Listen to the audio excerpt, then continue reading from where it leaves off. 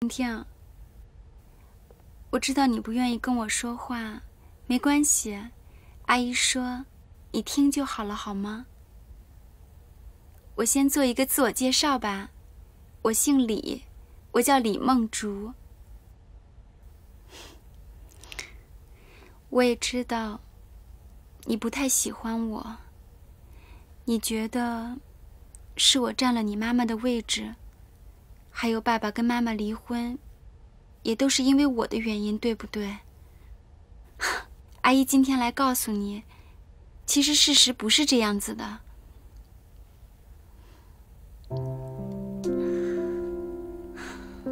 婷婷，你很爱你的妈妈是吗？那你是不是也很爱你的爸爸呢？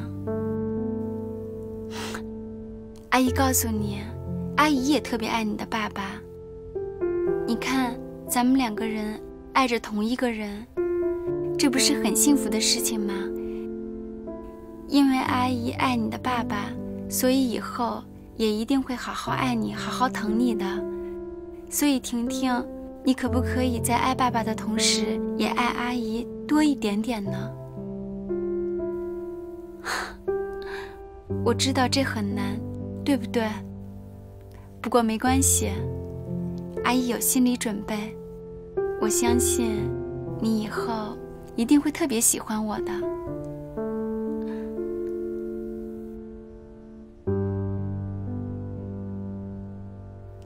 等我一下啊。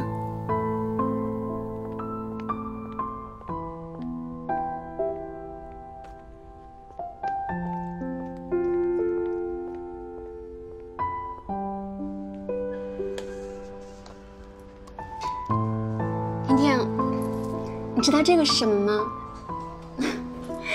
这个是口红，是用来化妆用的。你看，它很漂亮，对不对？你喜欢吗？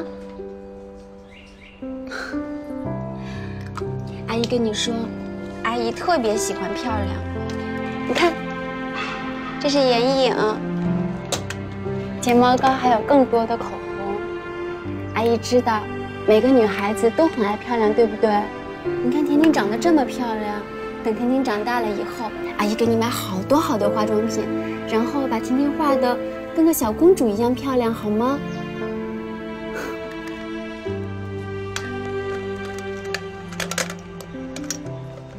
来，这个口红阿姨今天送给你啊，拿着，拿着呀。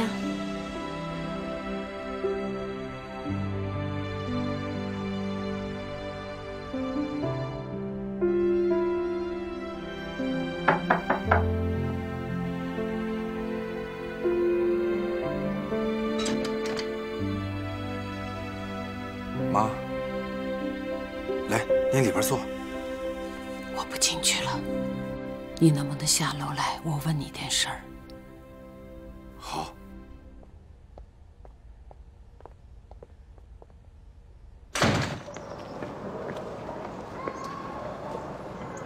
什么事儿，妈？你妈妈现在怎么样？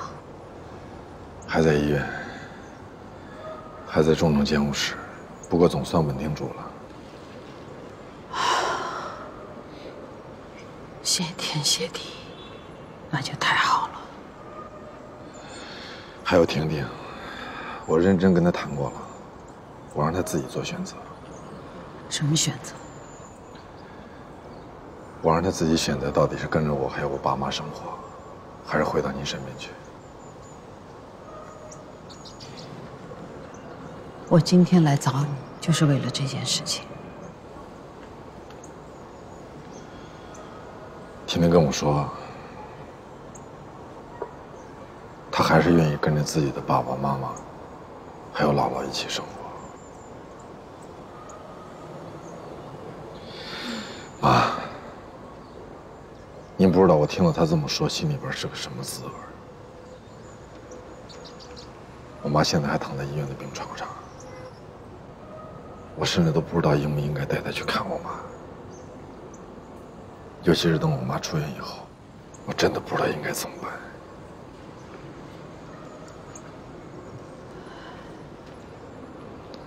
那我去看看你妈妈吧。您去医院？不是你妈妈到现在还不知道我是婷婷她姥姥吗？那也不行。您去干什么呀？孩子，这件事情本来就是因我而起，理应由我来解决。你们都走，不要管我，让我死了算。别瞎说，听话。好，算了，你别激动，咱们今天先不打针了啊。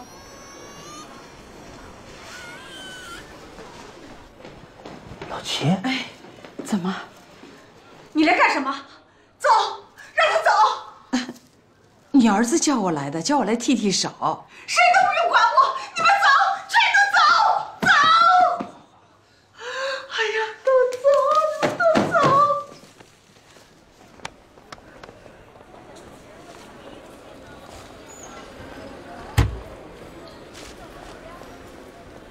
老齐啊，你来干什么？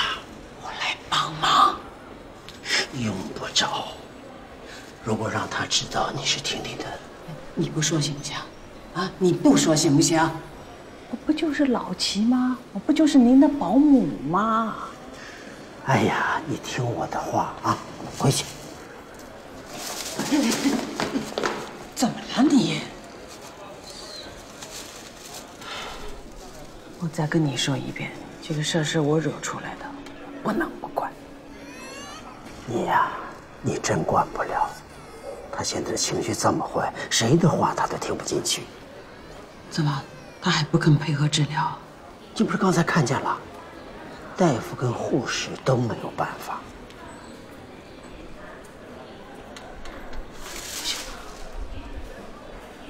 那要不，你就让我再试一试。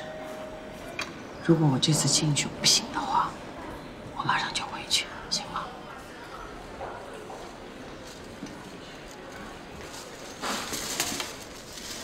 你回去吧，徐伯伯，我去试一会儿。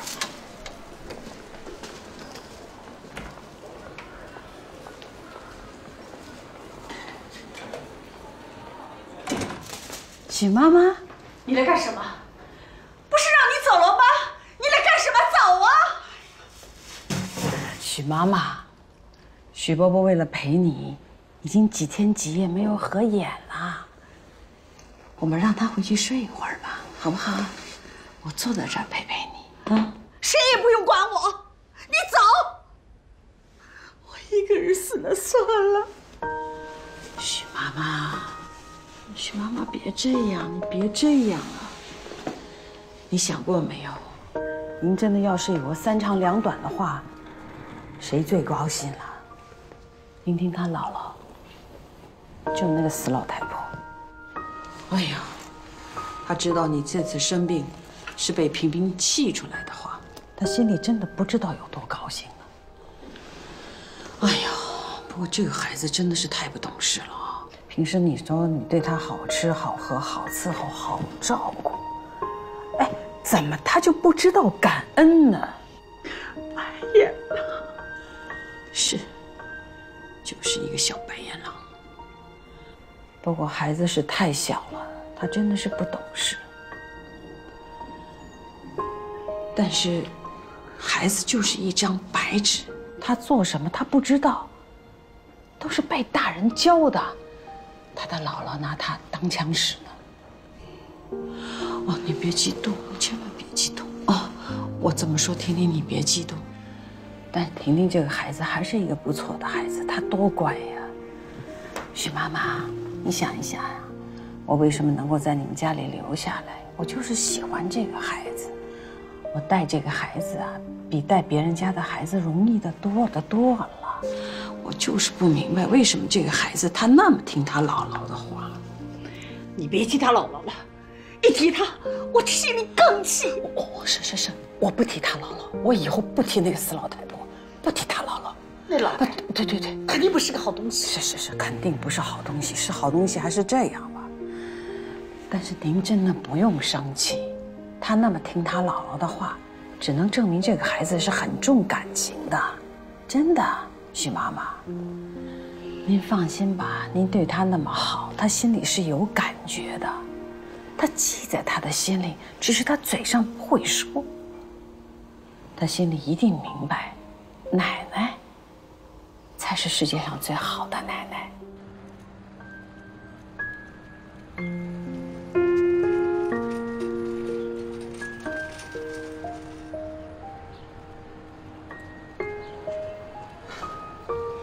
你这个前丈母娘也是挺奇怪的嘛。怎么了？阿姨知道她是婷婷的姥姥吗？不知道。纸是包不住火的，阿姨迟早会知道的。我们不说，我妈就不知道。她就是想过来帮忙来照顾一下，我也不好说什么。光明，你说她在这个时候提出来照顾阿姨，她会不会有别的目的呢？她能有什么目的呀？我也不知道。算了，不说了，好像是我小人之心了。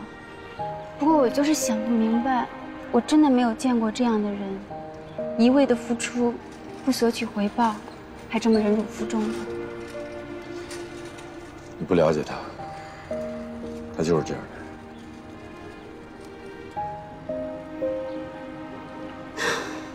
这些天我在想啊，我这一辈子，之前呢在乡下操心操肺，省吃俭用，好不容易把儿子培养出息了，进城了。本来啊想总算熬过头了，可是哪知道，其实我倒是觉得你的儿子还是很孝顺的。他平时的工作该有多忙啊！但他还是3天2头的往你这儿跑来看你。他有孝心没用，他什么都听他媳妇儿的。我之前的媳妇儿不是个好人，我儿子拿不住他。一提起这个，我这心里就一肚子的气。我跟你说，他跟我儿子结婚了这么多年，就结婚的那会儿去过我家，后来再也没去过，也从来没有主动请我们到城里来。你说，怎么会有这种人呢？这是什么样的人家，教出这样的女儿啊？是，那是一个什么样的人家？教出这样的孩子，他的父母确实是有责任的。他们是根本瞧不起我们是乡下人。本来啊，我们这次来城里想，无论怎么样，得到他家去看看，毕竟是老亲家嘛。可是，人家根本不把我们放在眼里。我舔着脸去巴结他呀。我之前的媳妇儿，她父母有责任，尤其婷婷的姥姥，她肯定不是个好东西。什么样的父母教出什么样的子女？你看看我们婷婷现在变成这个样子。婷婷不是这个样子的，一样，跟她的妈一模一样。刚开始，我总想，人心都是肉长的，就是个孩子，好哄。可是，真是想错了。这孩子姓许，可是这姓不是我们老许家的。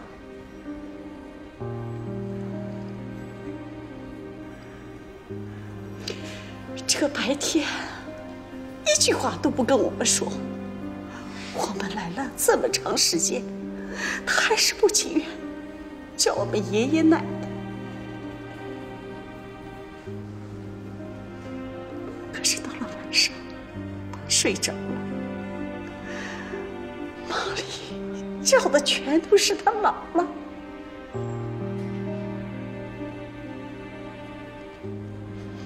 我这心。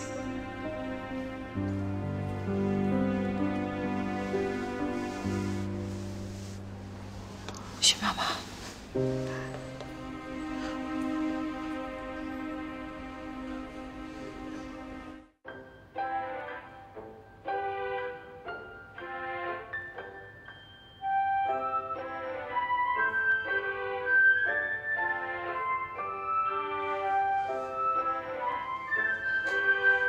哎，徐丽君，你看看我穿这件衣服参加发布会怎么样？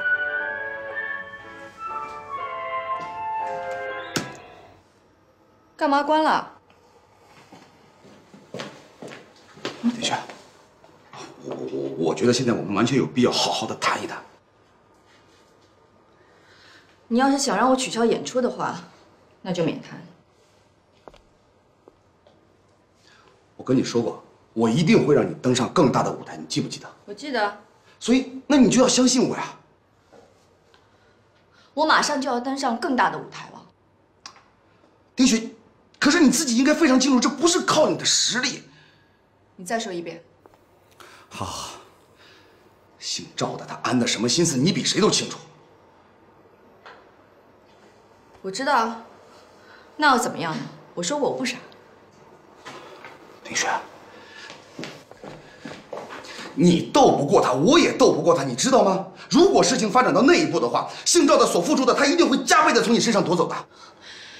新闻发布会马上就要开始了，你现在让我停止，那不是前功尽弃了吗？我做不到。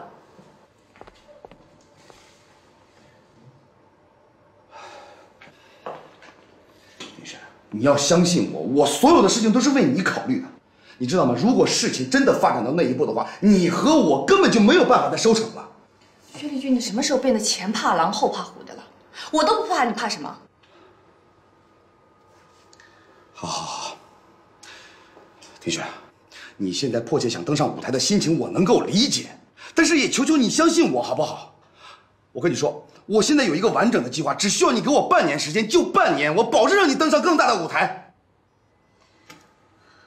半年，好啊，我听听什么计划。他现在这个计划我正在一步一步的实施，具体是什么，我现在还不能告诉你。 薛丽君，你现在说的话，包括语气，跟10年前许光明追求我的时候说的一模一样。你们都让我相信，让我无条件的去相信，你们会给我一个很美好的未来。我说到就可以做到啊！我当然相信你的话，但是，我更愿意相信摆在我眼前的机会。10年前。 我相信了许光明，可是我的下场呢？你都看到了。我跟你说，我跟许光明他不一样，我就是我，我不是10年前的许光明。那我也告诉你，我丁雪，也不是10年前的丁雪。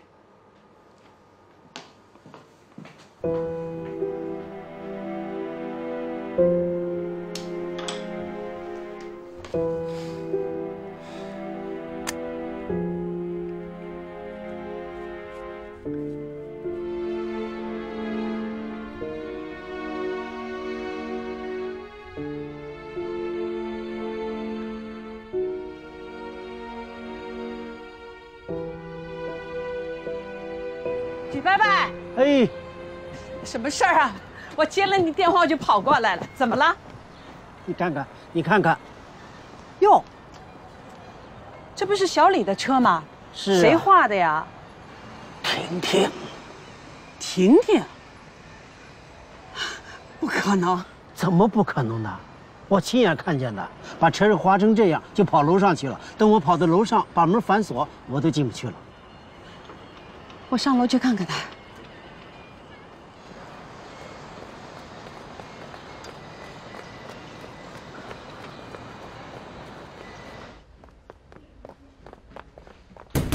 婷婷，婷婷，我是姥姥，把门开开，听话。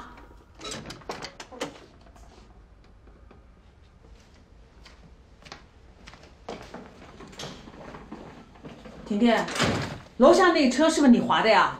是不是你划的？甜甜，跟人划了车就得跟姥姥承认。我说你这个孩子。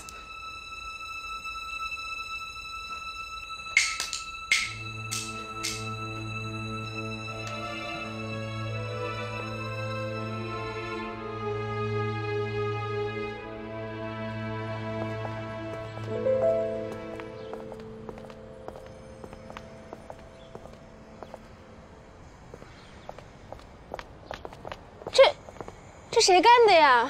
怎么把车划成这样了？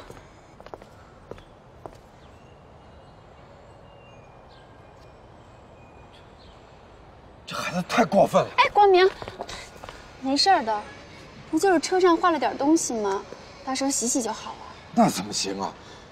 这孩子真的是让我给惯坏了，我必须得好好说说他。你可千万别难为他。婷婷这么做，我能理解。 你能理解？其实他现在这个阶段，跟我小的时候特别像。那会儿我爸妈离婚的时候，我跟婷婷现在的状况是一样的，恨周边所有的人，恨所有的一切。我也喜欢乱抹乱画，其实他这是在发泄情绪呢。等过了这个阶段就没事儿了。你如果现在去责怪他的话，只会激起他的不满心理，那样我之前所做的一切不都白做了吗？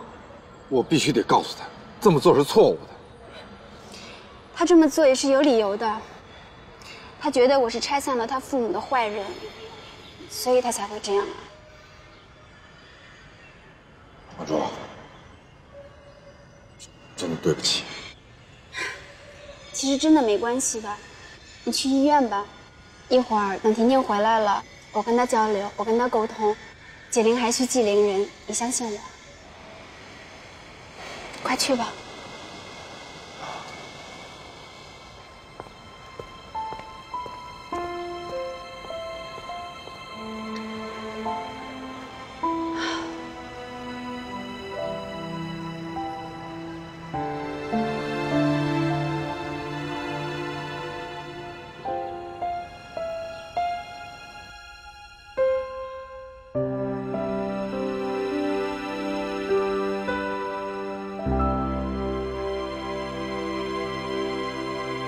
不行，我一天都待不下去了，我要出院，我要回家。你再等等行不行？别太激动了。光明正在跟医生那沟通，等他回来再说，行不行？现在的医院想方设法让你多住，骗你的钱。人家是负责的。反正这2天，你去买票。买什么车票？回家，回许家沟去。 我一天都不想待下去了。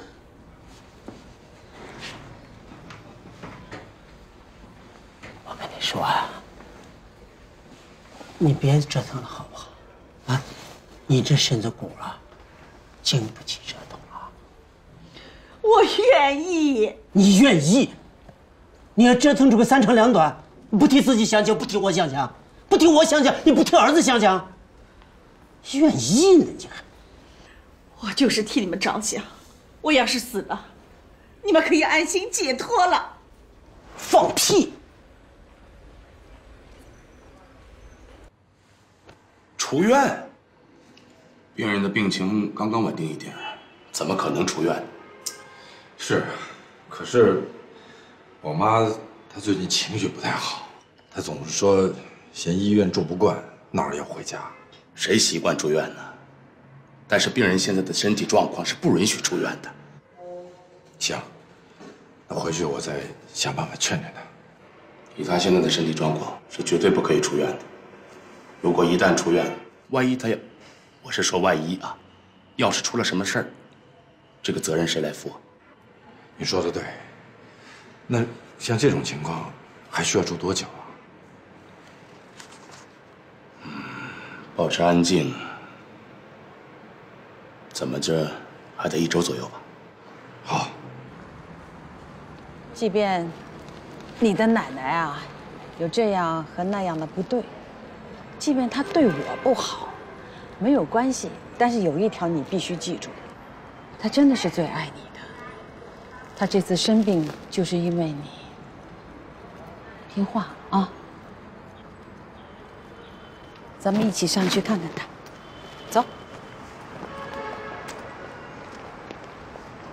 婷婷，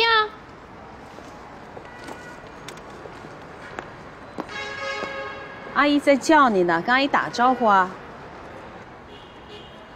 你怎么来了呀？齐阿姨，瞧您这话问的，我怎么就不能来了呢？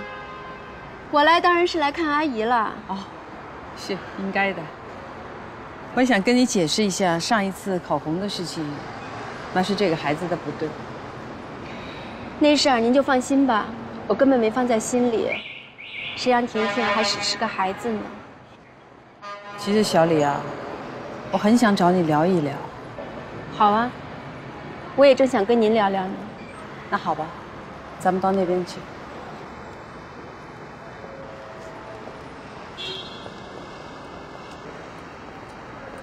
你死了，儿子跟小李还结不结婚？他们结他们的婚。哎，这可能吗？你前面死了，儿子后头跟着结婚，你这是让人家戳光明的脊梁骨啊！你觉得他们真能结婚啊？你不是整天叨叨吗？啊，说你呀，余下的这半条命是给儿子留的，能给儿子干什么就干什么，实在干不动了就是死，你也挑个好日子，不给儿子添麻烦。这不整天这么说吗？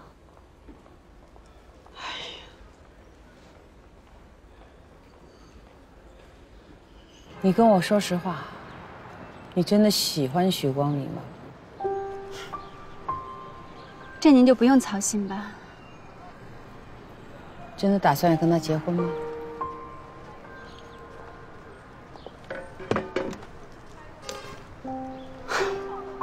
阿姨，其实我今天来是想告诉您，社会在进步，有一些观念其实是要改变的。就说许光明吧，他和您的女儿早就已经离婚了。光明现在需要重新开始过他的新生活。他跟我的感情是两情相悦的，我们也是真情实意的，我们两个人肯定是要结婚的。我也知道，您心里会有很多的不情愿和不愿意，但这个都改变不了任何事实。对于婷婷，我希望您能放心。我会100%的对他好的。不过您要是不放心的话，我们也可以达成一个统一战线。什么战线？您不是一直都舍不得孩子吗？我可以帮您。你帮我？怎么个帮法？我可以说服光明，让他放弃对婷婷的抚养权。你让那个孩子离开他的父亲。这不是您一直都希望的事情吗？没错，我一直希望这个孩子跟我在一起，但是我从来没有说过这个孩子可以没有父亲。阿姨，那您希望我怎么做？离开许光明远一点儿。我早就跟您说过了，您没有这个权利。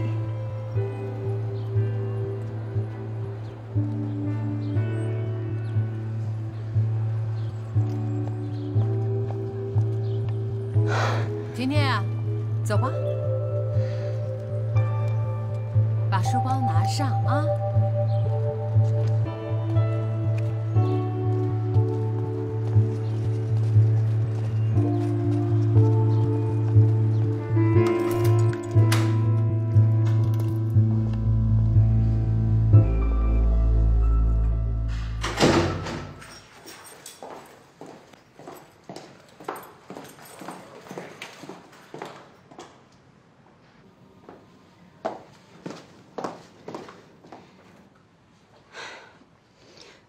爸，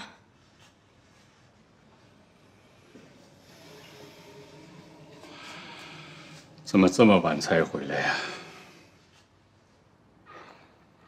您怎么又不先打招呼就来了呢？徐光明那边怎么样了？没怎么样。小梦啊，我快撑不住。我不想听，不想听也得听。你知道，为了许光明这个项目，我动用了全部的资金，还有银行贷款，在这边盖厂房、买进口设备，现在是万事俱备，只欠东风。要是再不生产，就是天王老子来也救不了我了。不要逼我了，好不好？爸爸，我求求你了，你自己想想办法吧，好吗？你不要再逼我了，我真的已经尽力了。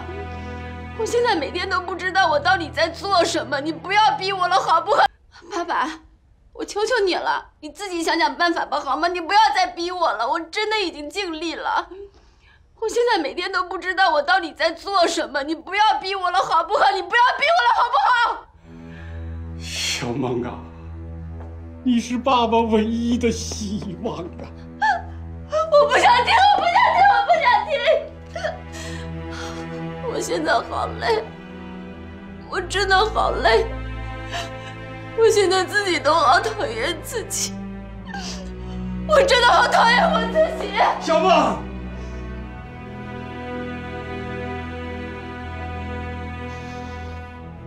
爸爸求你了，就这一次。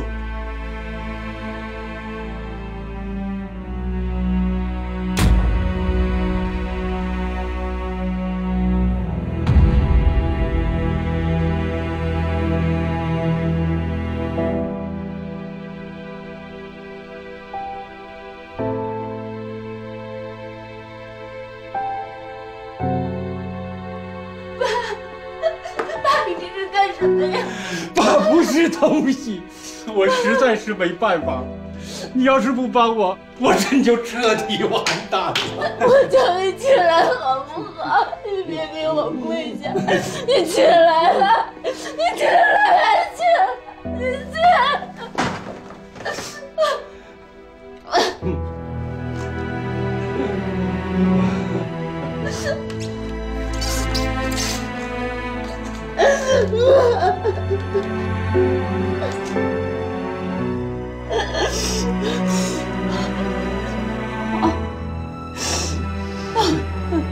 我答应你，我答应你，我去做这件事情。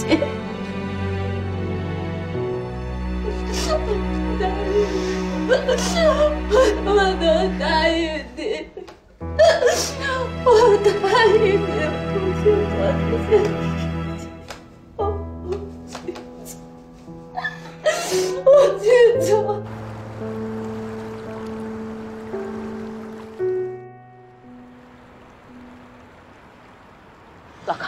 老康，我这跟你说话呢。哎，你说，什么叫一言既出驷马难追啊？我常善红就是这样，我说到做到，我吐口唾沫就是个钉儿。可他齐淑兰呢？啊，他怎么做的呢？哎，老常同志，今天这海风怎么那么大呀？你就向着他，不跟你说了，没劲。老康向着谁了又？啊，嘀咕什么呢？哎呦，大梅呀，我跟你说说啊，你给我评评理。我之前跟老齐说好了，要买他们家那个小破平房，我钱都凑齐了，哎，可他说不卖了，哎，你说说，这不是拿我寻开心吗？你这不是胡说呢吗？人老齐那平房从来就没说要卖。别以为我不知道，你这趁火打劫、过河拆桥这两下瞎扯，他老齐才是过河拆桥呢，用人朝前，不用人朝后，势利小人。算了，我不跟你说了，你们呐跟老齐都是一伙的，哼。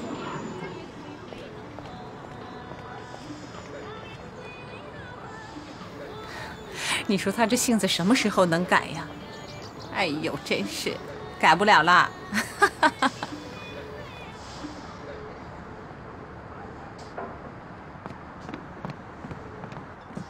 您好，请问您是常阿姨吗？你是？阿姨，给您，这是中老年健康礼盒，里面有深海鱼油、蛋白粉，还有复合钙、维生素。哎呦，这怎么好意思啊？这，哎，你是？常阿姨，您不认识我吗？看着有点面熟。您认识许光明吗？我是他的女朋友。哦，你就是。光明的妈妈，她经常提到您，她说您是她来这里以后认识最好的朋友，说您特别正直，而且很热心。那倒是，我这人呐就是热心肠，喜欢帮助人。真的吗？那，阿姨您能帮帮我吗？哟，你这是怎么了？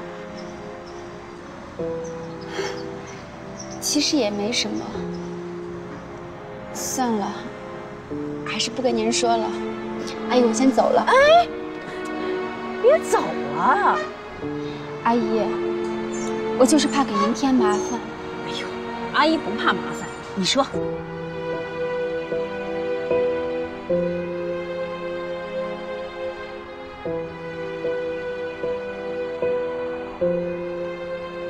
你放心啊，你说那事儿包在我身上。咱们呀，绝不能让他小人得志。谢谢你，走。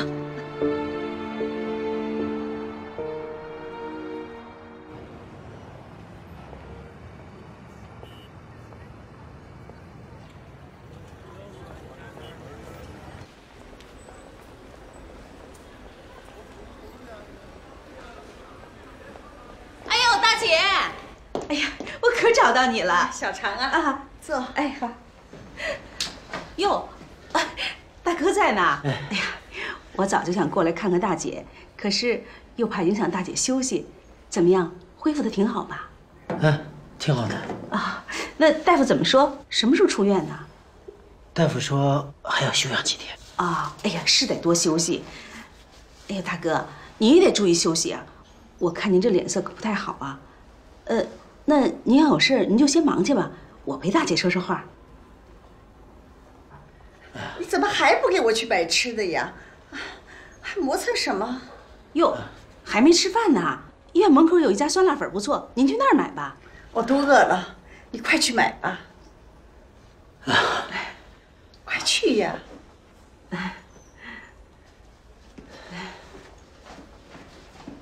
哎呦，大姐呀，我可想您了。你是听大梅说的吧？嗯，他怕那个长舌头啊要起什么乱子。哦，他说的是那个李梦竹。你后来又跟那个李梦竹谈过吗？我跟那个孩子谈过，但听出来他对许光明还是真的有点感情的，所以不至于是骗。是吗？他说他会真心对婷婷好的，我也希望他将来跟许光明结婚以后，婷婷也可以慢慢接受他。也许啊，就是在你面前装装样子，看你呢会不会上当。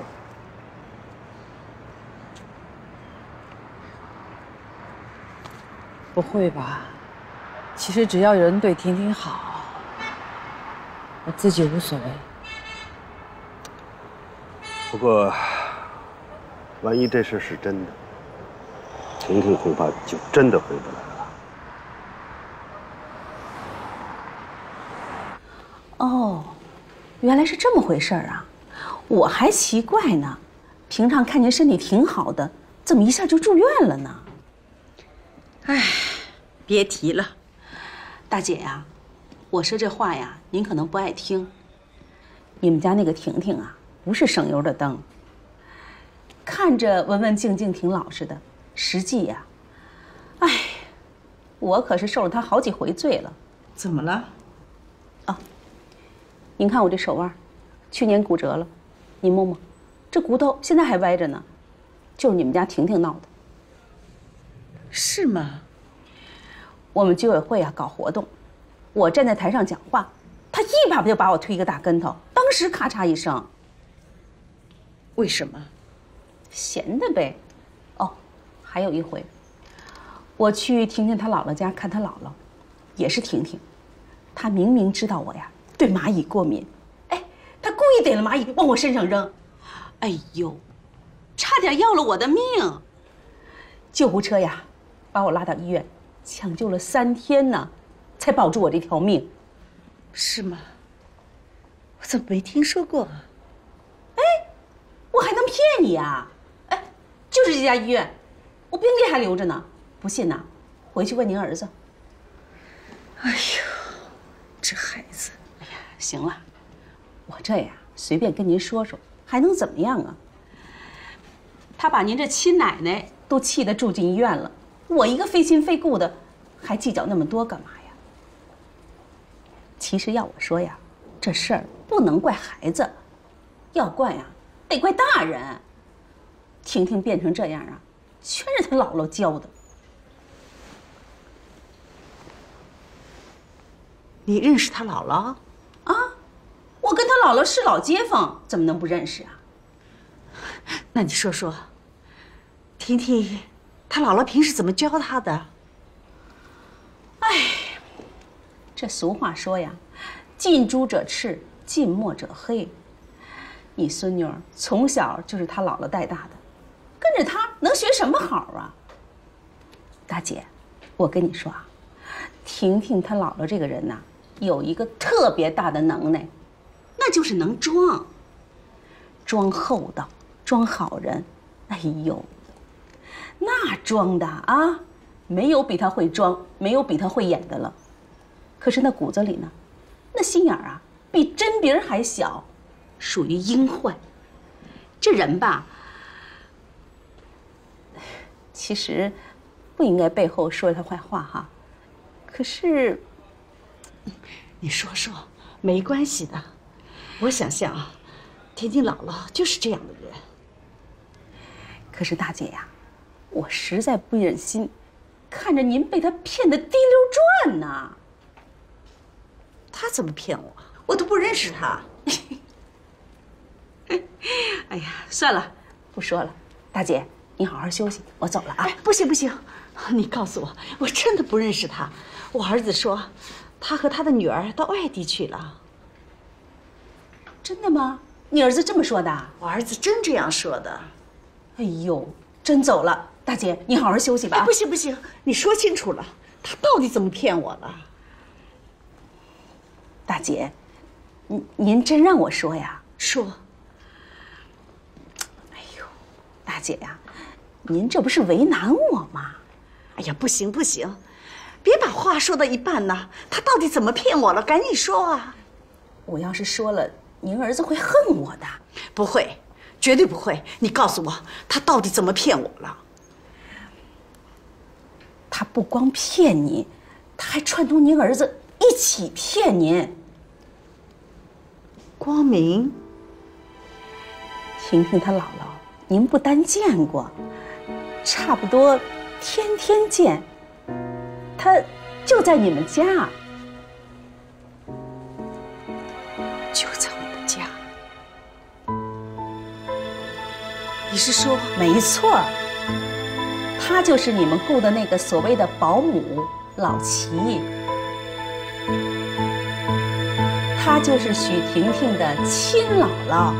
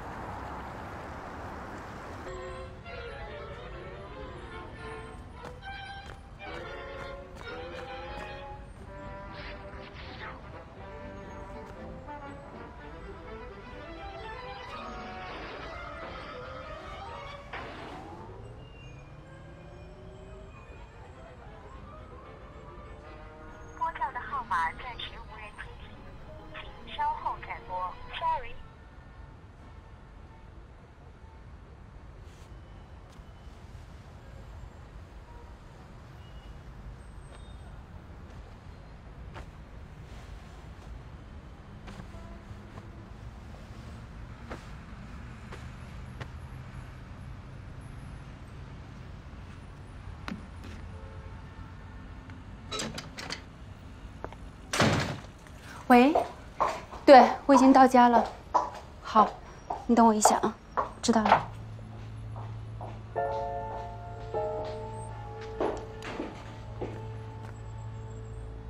是，我只找到了2件呀，有一件橘色的，还有一件黑色的，要哪件？行，那我2件都带上吧，好吗？好，再见，一会儿见。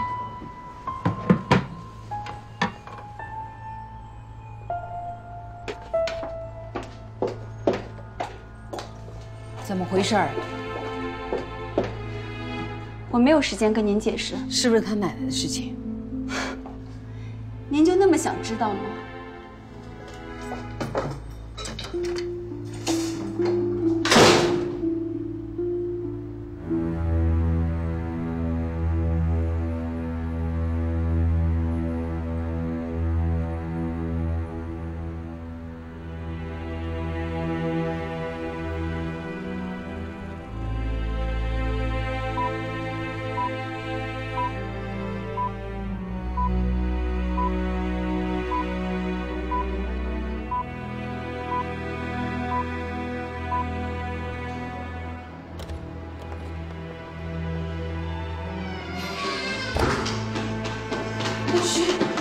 怎么了？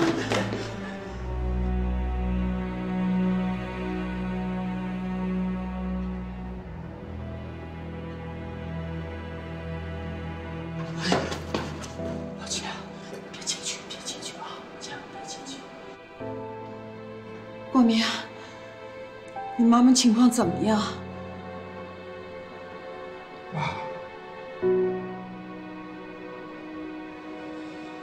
我妈这次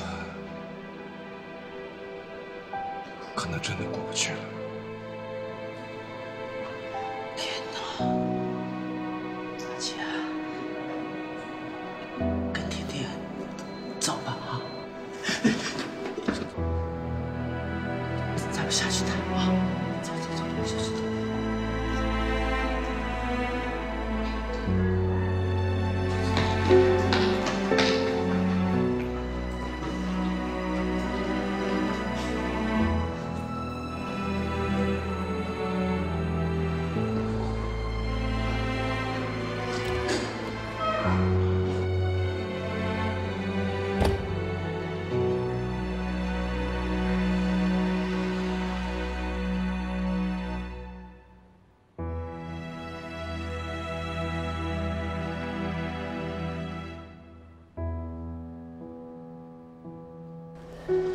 中午的时候啊，那个姓常的来了，跟他奶奶聊了不一会儿就走了。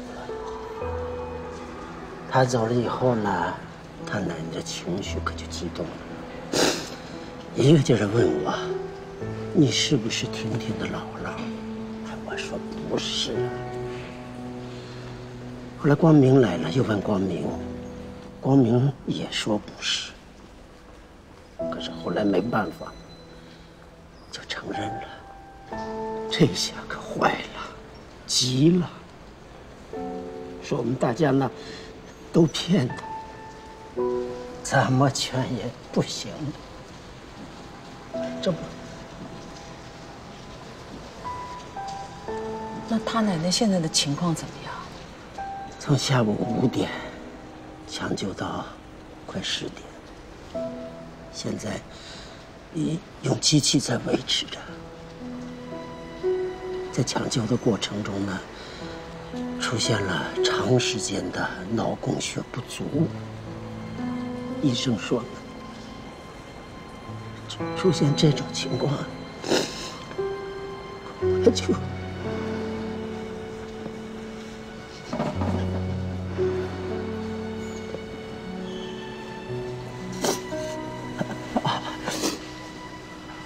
老七啊，你跟婷婷先回吧，啊。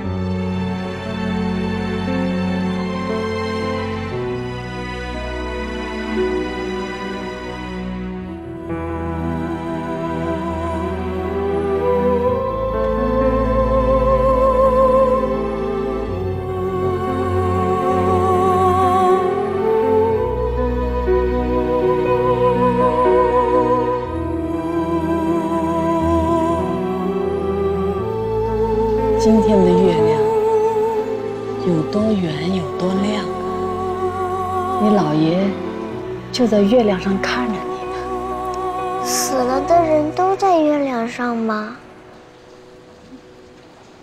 死了的人都在月亮上，但是老天爷有一个不成条文的规定：如果你想让你的亲人在月亮上看到你，那在你的心里就必须每天的想着他。如果有一天姥姥到了月亮上，姥姥不在了呢？我的心里也有姥姥。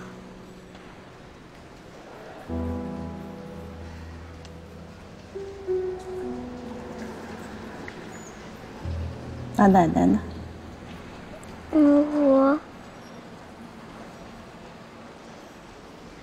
奶奶到了月亮上，奶奶也想见你呀。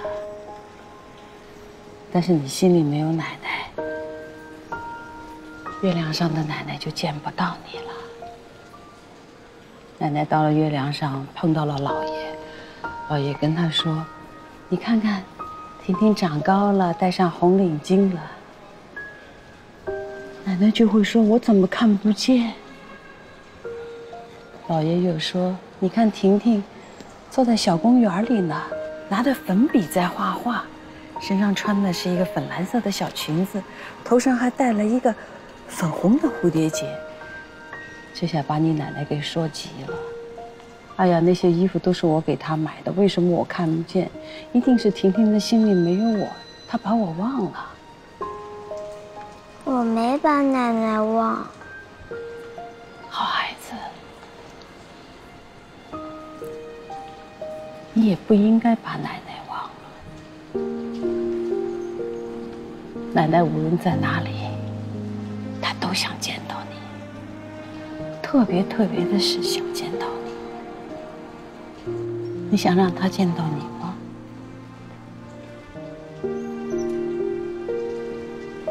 去吧，去看看奶奶。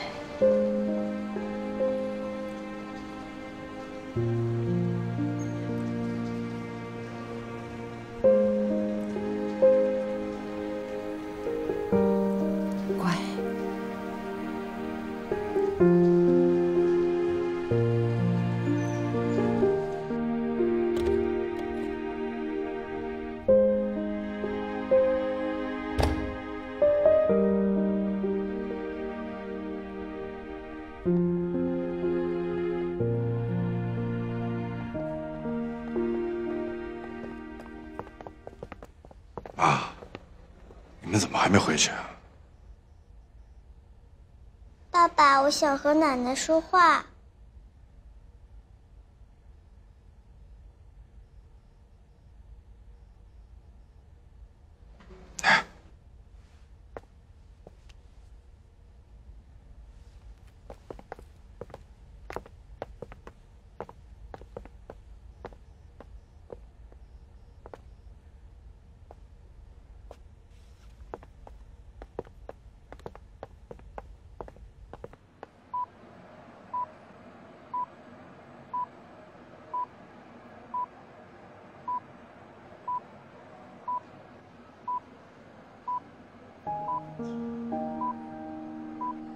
奶奶，我错了，对不起，请你原谅我，我再也不惹你生气了，你别死，我听你的话。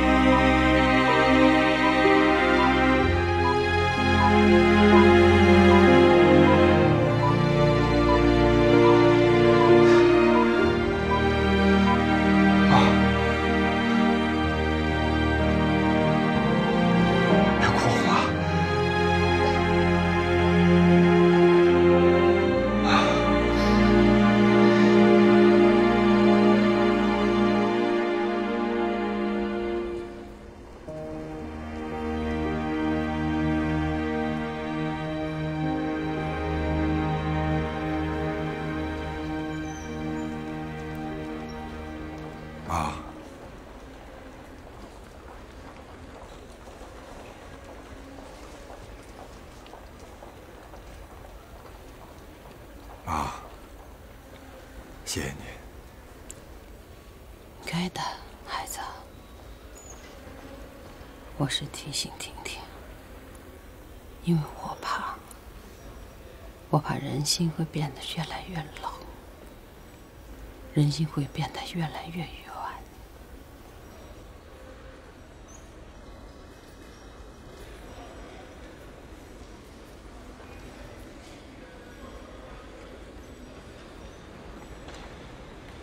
真的谢谢你。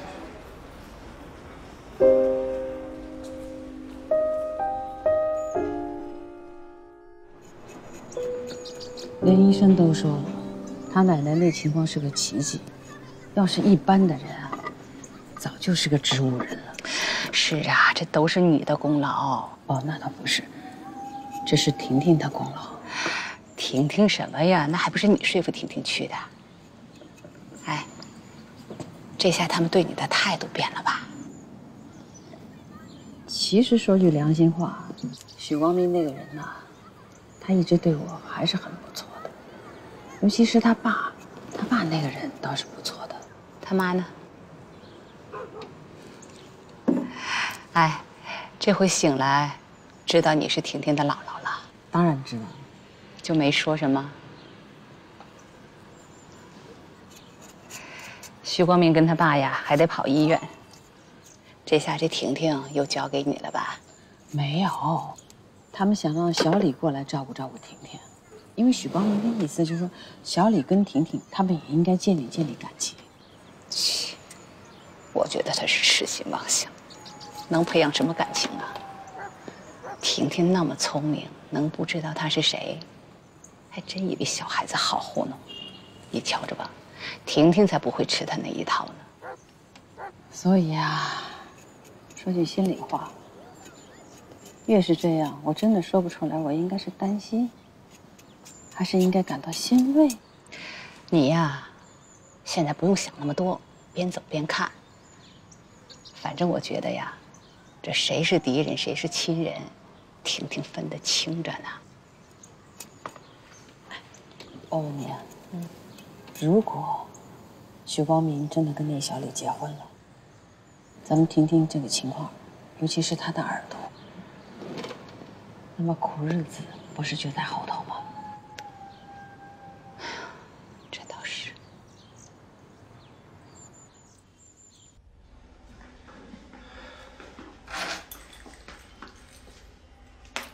什么时候回来？晚上吧。婷婷就麻烦你了。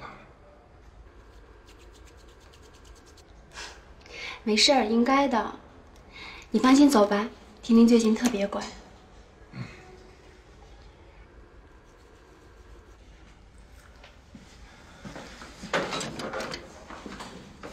路上慢一点。